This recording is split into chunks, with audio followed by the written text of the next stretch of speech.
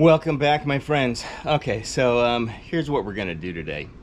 First of all, if you're not subscribed to the channel, here's your chance to subscribe to the channel. So there's a little thing right there. It's here or there or there. So just hit the subscribe button and hit like on the video because it helps with the whole algorithm situation for the YouTubeness. All right, I gave you 3 seconds. No, 4 seconds. 1, 2, 3, 4. Did you do it? You did it, right? All right, cool. Now we're friends. Okay, so what's gonna happen is this. So I know that you probably saw the other video about the reason why the coffee maker is going to be destroyed today. So the coffee maker, and if you don't know why, then just go to one of my live streams about the coffee maker and you'll find out what happened to the coffee maker and why I'm going to be destroying it with arrows today. So the coffee maker that we're talking about is this one. That's the very one. Yep, tried to kill me. So we're just gonna kill it right back. And we're gonna kill it right back with arrows. We're gonna go from the smallest arrow to the bigger, faster bows which shoot arrows faster. So the smaller arrow being this one. So we are gonna start with that. And that is the mini crossbow. That is a 50-pound mini crossbow. And this video will be in a list of videos called bow and arrow stuff. So if you want to see, like I did videos on all these bows so you can see how fast that the arrows go. First things first, we're going to shoot this candy glass coffin lid RIP that my wife made. It's sugar. So by the way, so that you know, she's going to be having a channel for gluten-free cooking, and so I'm gonna have lots of awesome goodies that she's going to be making along the way, prepping for the channel, and this is one of them. So so it is now arrow fodder. So it will be the first to go, and so we're gonna put a little crossbow arrow through that, and we're gonna do that with the mini crossbow, and we're gonna do that also through colored water. And you may ask yourself, Kyle, where do you buy colored water? Because that's weird, man. You know, that's Halloween stuff. I tell you what, we're gonna go inside baseball right now. I'm gonna tell you how I do it. Now, as you can see, this particular water right now is completely clear. There is no color in it. So you may ask yourself, how are you gonna make that water green, Kyle? And you know, well, and my choice for green was because this is the RIP coffin lid, which is purple, and green on the color spectrum is the opposite of purple. So this is going to be beautiful, don't you think? All right, so let's see how we dye the water green. Watch.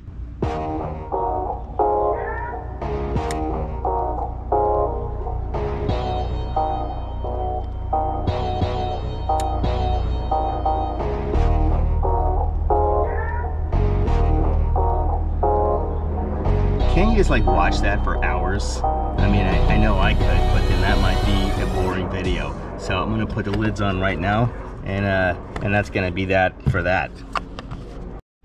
All right, so a little inside baseball here. So you may think, hey man, how do you get those really cool like slow motion shots, you know, on the actual, you know, arrow going through stuff? Because if I'm looking at this camera and then there's like, you know, a close-up of the slow motion stuff while it's happening, I'll tell you, check this out.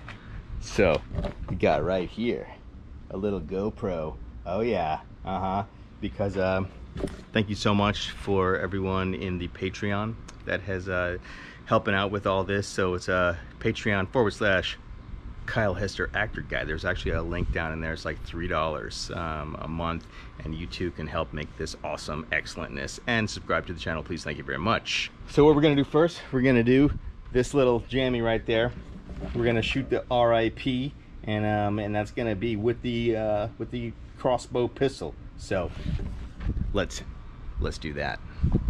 Okay, so more inside baseball stuff. So we are gonna be rolling on this right here. This is the slow-mo camera, and so you can't really punch in because it doesn't punch in on slow-mo, but this is the way you have to put this kind of close. So okay, and we are rolling on slow-mo, and we are cocking the crossbow pistol. And safety off. Are we ready? Let's do this.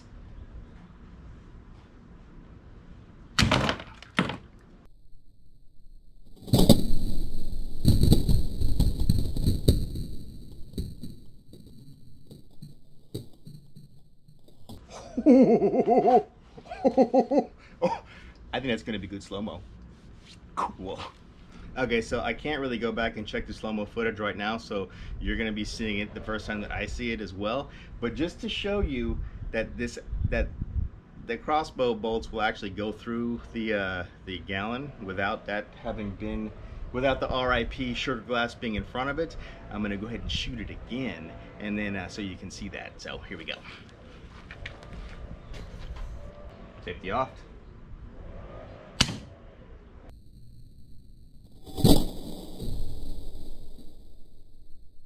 Well, that was a dud, now don't you think? All right, let's try this again.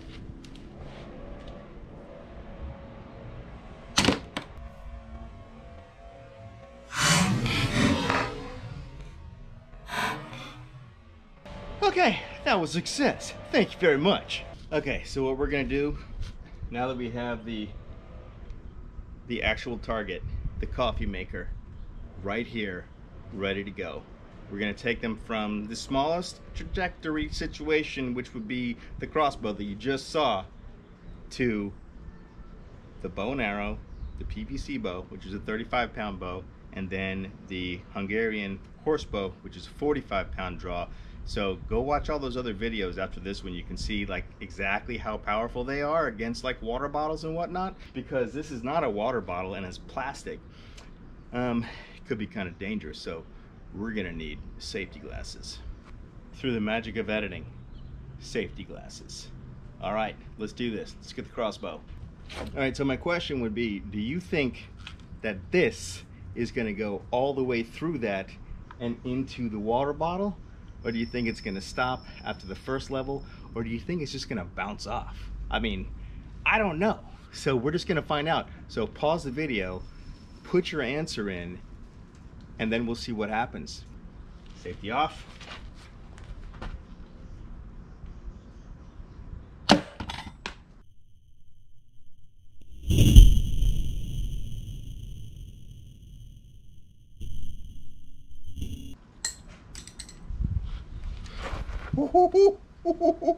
Okay, that is why you wear safety glasses, because holy cow. Okay, that is going to show you why you wear safety glasses in these kinds of things, and also why I have plexiglass in front of the GoPro, because of those kinds of things. So that's hard plastic. So now I have no idea what's going to happen with the bow and arrows. So wow. Okay, let's go get a bow. You ever have one of those moments when you're like, let me just take a pause. Let me take a pause for reflection, because I just had a little crossbow bolt like fly back at me as fast as it went towards the thing, because, you know, Newton's law, energy, this can't get rid of it and whatnot. So since it didn't get rid of it going through it, it had to get rid of it coming back, and that's where I was. So yeah, all right then. Duly noted. Chainmail, shark chainmail. That's why knights wore armor. Yeah, okay, so we know why people do things now. So, okay, bow and arrow, let's do this. Okay, my friends, so this is a 35-pound draw PVC bow. This is a wooden arrow, wooden knock, basic field tip, nothing special. So yeah. All right, so what do you think? Do you think it's gonna go all the way through? Do you think it's gonna bounce back and try to kill me? Do you think it's gonna go through both levels of plastic? Do you think it's gonna hit the water jug? What do you think? I don't know, let's find out.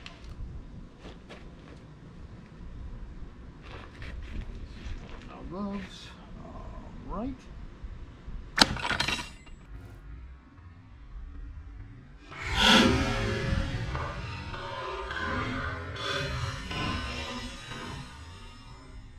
Okay, as you can see, we have a penetrated through the first level, did not go into the water jug, but that's pretty cool. All right, let's step it up a notch, shall we?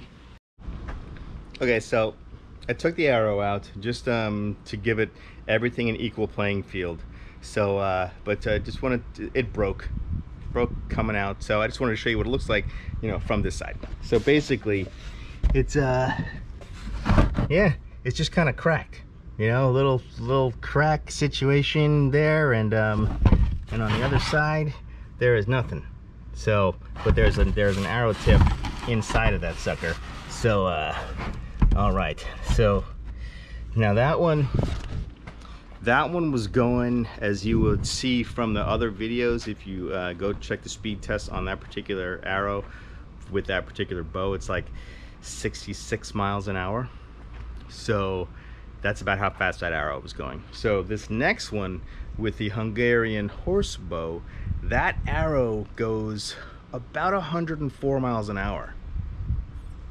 That's a pretty big difference. So I don't know, what do you think? Is it gonna go all the way through? Think it's gonna, like, do you think we're gonna see some blue water on that table? I think we might see some blue water on the table. It's a faster arrow that's almost twice as fast. So let's see what happens. All right, so just same Hungarian Horse Bow, one arrow, and let's see if we get some blue water on that table, shall we? Safety first. High speed is rolling.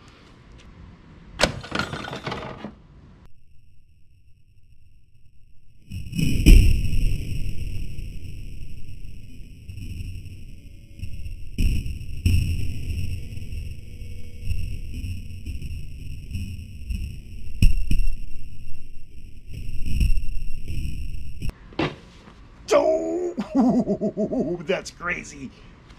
All right, so check this out. So it went all the way through into, I mean, you could see from the slow-mo, but you've already seen this, but they went all the way through into the water bottle. And yeah, wow. All right, that's super cool. Let me see if I can get this sucker back up here.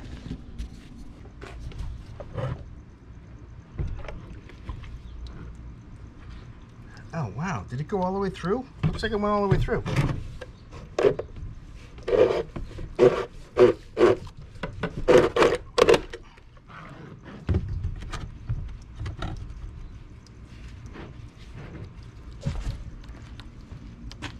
Yep.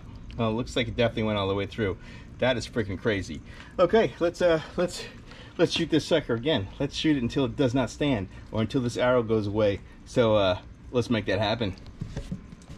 Okay, so as you can see, I have turned it, so now it's on the side, so we don't have a weakened side or anything like that. And to be fair, we'll give like the PVC bow another chance and see if maybe I did something wrong. I don't know. We'll see. We'll see. So PVC bow first, and then the horse bow. So here we go. PVC bow, go. Oh.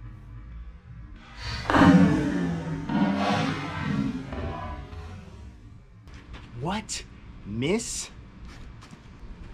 That's gonna be a take two on the PVC bow.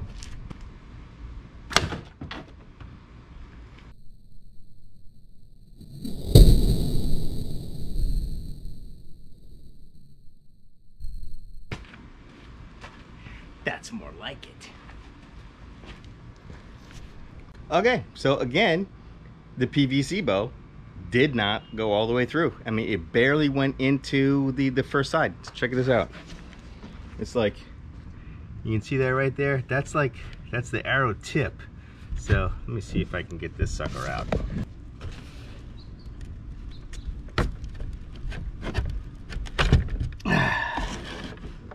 Huh. Yeah, that looks like it hit some another rubber coating of mechanics in there somewhere, so you just never know what's gonna happen. All right, well, let's go up to the horse bow. Okay, all right. So ultimately, you may ask yourself, Kyle, why does it matter like how far it goes through like a coffee maker? And well, I'll tell you why. Because you know, if you are ever in a chase and someone is shooting arrows at you, you will need to know if you can hide behind your coffee maker and how far you can hide behind your coffee maker. So if someone is chasing you with a 35-pound horse bow, you could like use that coffee maker as a shield, just like kapow, like a Wonder Woman shield, kapow, kapow. You know, not even worry about it. With a horse bow, I don't know, not so much. Maybe look at the draw. Don't stand right behind, you know, the coffee maker, and you might have a chance. So maybe if you stood like 2 feet behind the coffee maker with the horse bow. But okay, let's shoot the horse bow again and see what we're talking about. All right, let's do this. Horse bow, take 2.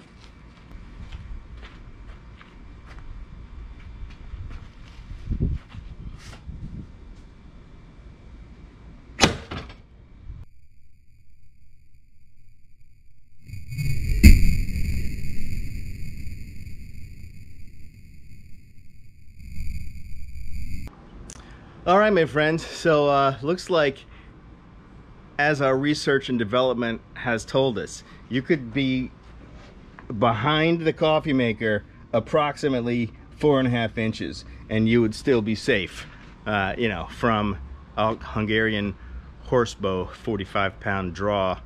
So you could be, you know, you could actually use it as a shield. So if you had a bunch of these, you know, and you like tied them all together with like zip ties and whatnot, and you didn't have any holes in there like a jigsaw puzzle, then you could probably use it as a Viking shield.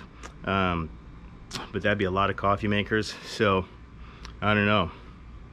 I don't think I would use it as a shield, but just for that reason, it might actually just make a shield. So yeah, anyway, I think that's what we got, because if I shoot any more arrows into it, I'm gonna probably break more arrows, and arrows are not cheap. So hey, join the Patreon. If you like this stuff, please click like on the video, subscribe.